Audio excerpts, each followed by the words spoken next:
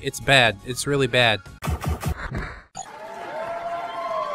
Hello friends, my name is Brandon Dayton. I am your humble narrator and welcome back to another Bundle Banter. Humble has been bringing the heat this week, dang. I'm sure Fanatical got some stuff going on too, but I'm laser focused on Humble because they just keep dropping bundle after bundle. This time around we've got the Humble Nacon Publisher Bundle. Now Nacon is a publisher that I haven't really heard of before. I don't have much experience with the exception of a couple games, which we'll get to in a minute. And overall, after this bundle, my impression of them is, well, let's just say it was better when I didn't know about them. There are a couple of exceptions to that. Let's see if you can spot them when we go over the tiers right now. In the $1 tier, we have Outcast, Second Contact, Too Dark, and Arclash Legacy. In the Beat the Average tier, really low Beat the Average. Nobody's going for the top tier in this bundle, I'm telling you right now. We've got Of Orcs and Men, Styx, Master of Shadows, Sherlock Holmes, The Devil's Daughter, Tennis World Tour, and V-Rally 4. And in the toppest tier for $15 hairs, we have FIA European Truck Racing Championship, Indianapolis Motor Speedway for the aforementioned Truck Racing Championship. We've got Pro Cycling Manager 2019, and The Fisherman Fishing Planet. So I do have a little bit of experience with Outcast, Too Dark, Of Orcs and Men, and Styx. Everything else is kind of out of my wheelhouse. It's like a bunch of sports and racing games. Arclash looks pretty interesting since it is like RPG style, but I guess we'll have to have a closer look at it when we get to it. So with all that said, let's jump into these games. Outcast, Second Contact.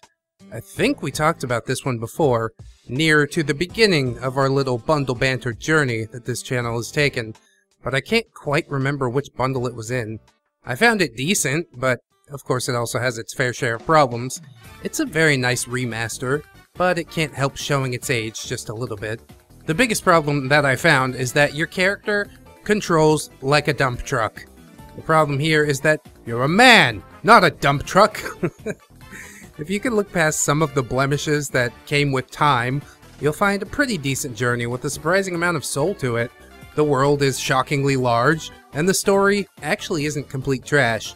Cruise around with your dump truck controls, meet some nice NPCs, shoot some bad guys.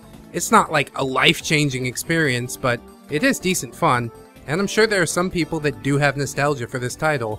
It might be worth a spin through, but it wouldn't exactly be jaw-dropping to me if you did decide to not give your time to this title. Too Dark, a stealth adventure game. A very hard stealth adventure game, where you play as a detective who is hunting down some very bad dudes. And when I say bad, I mean like really, really bad. This game delves into the kind of stuff that you quite simply won't find anywhere else in any other form of media. I'm talking about satanic sacrifices, spit-roasted children, eviscerated babies, just gory murders galore. I'm totally serious. Unfortunately, or fortunately I guess, depending, the game is barely worth playing through, even if the graphic depictions of murder are a nice carrot on a stick for you. I like the inventory system, the story has some nice dark edges, but the AI and the combat is so fucking busted that it's almost laughable. Remember when I said it was difficult? Well, it's not difficult for the right reasons. Enemies will spot you for seemingly no reason at all, and just charge you out of the dark, only to spin in circles once they reach you. And they'll continue spinning while you beat them to death with your chosen melee weapon to create your own tableau of blood. There was some huge potential here, but they have got a long way to go before I'll ever bother trudging anywhere past the first level. Arclash Legacy, strategy RPG. Wow, Dayton, you're gonna love this one. Okay, listen, I'm not a fucking whore who sees a genre listed on a game and immediately hands over all my hopes and dreams, okay? I'm not going to be impressed by just anything that has wizards in it like a baby with a jingly set of keys, alright? I'm a complex guy, okay? Nah, but really, Arclash was set for success, and still somehow managed to fuck it up, which is impressive in its own right. It's like a worse Baldur's Gate meets a worse Diablo. The game is totally repetitive and boring, with weak puzzles, and an even weaker story. It could have brought it back around if they did something simple like make armor be displayed on your character when equipped, but they couldn't even be bothered to do that, so guess what? I can't be bothered to give your shitty RPG the time of day. Like I always say, gaming is a tough racket, and when you've got so many other RPGs that are endlessly better, why would you ever bother with Arclash? There's definitely a reason that I have never heard of it. Heading into the middle tier, the beat the average tier, we've got Of Orcs and Men. In this game you play as two protagonists, which already is pretty cool. You've got a brutal orc, and you've got a stealthy goblin, and their goal is attempting to end the reign of mankind. It sounds like something with so much potential. The story is fantastic, and armor actually does show up on your character when equipped, so suck on that, Arclash. Unfortunately, the game is extremely linear, and combat and movement both feel like more of a chore than is necessary. The characters and the story make me want to give the game a pass, but the controls just feel so dated. I guess that part can't really be helped. The camera feels like it's controlled by a methed out squirrel. One moment it's making me motion sick, and the other it's stuck inside a wall. It has such a huge list of flaws, but something kept pulling me forwards. Character, story, character, story. The game is certainly a product of its time, but with that taken into an account, it's still a pretty enjoyable experience to me. And the best part of this entire exercise is that we ended up getting 2 Styx games out of it. Mwah! And those are fucking primo. Speaking of, Styx, Master of Shadows. I love Styx. He might be your generic one-liner thief boy, but I gotta be honest, I just really like that. The story is everything that I've come to expect from the universe of Orcs and Men. Of Orcs and Men. Okay, that's right. Styx apparently has a bit of amnesia from a head injury, which is a pretty convenient way to reintroduce him to some characters that he should know canonically.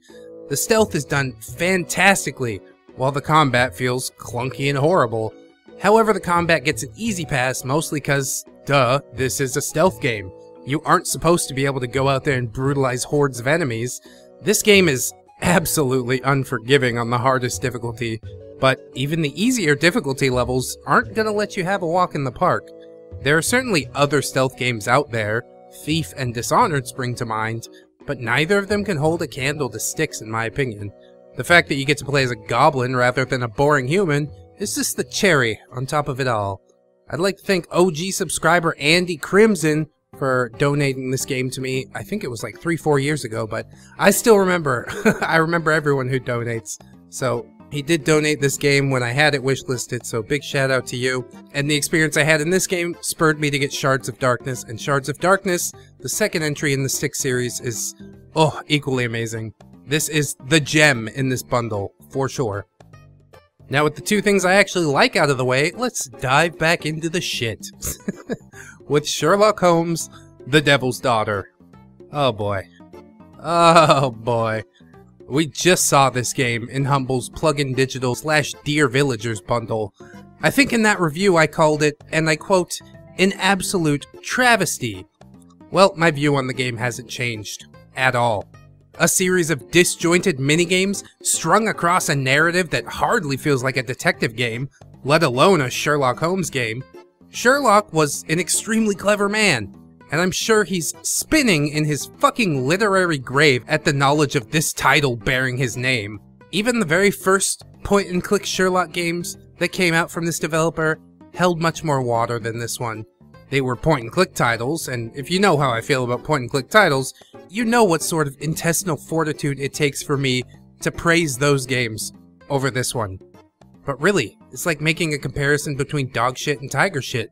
I don't really want to touch either one of them, but one is significantly easier to handle. Do not bother with this one, unless you're seeking another stamp for your artistic license survivor's group card. Collect 8 stamps and you get a sandwich! Except when you bite into the sandwich, it turns into bitter ashes in your mouth, much like this game. Stay away from it. Tennis World Tour. Much like point and clicks, I don't generally get into sports ball games.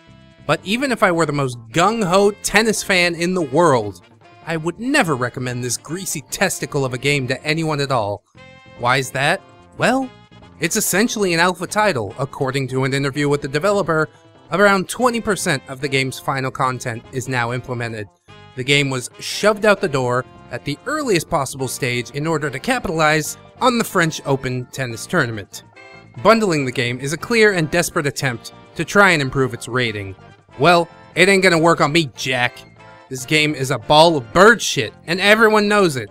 On top of artificially boosting ratings, it's also a great chance to get some DLC pushed out the door. You heard me right.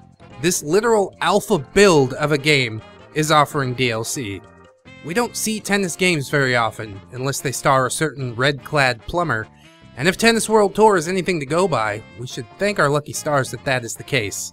If I ever feel the need for a tennis game, it's going to be Mario Tennis or Virtua Tennis 4 for life. This game can eat a dick. V-Rally 4! V-Rally. V is for vagina. Jesus Christ. I feel like for a guy who isn't into driving games, I have played far too many driving games in the past week or two. I covered the Humble Codemasters Bundle, which featured everything from Dirt Rally to the F1 series to friggin' Toy Box Turbos. How does V-Rally 4 stack up to all of those? Decent. Functional, I guess. It's an arcadey off-road racing game. I like arcadey driving mechanics. Some people swear by the simulator side of things.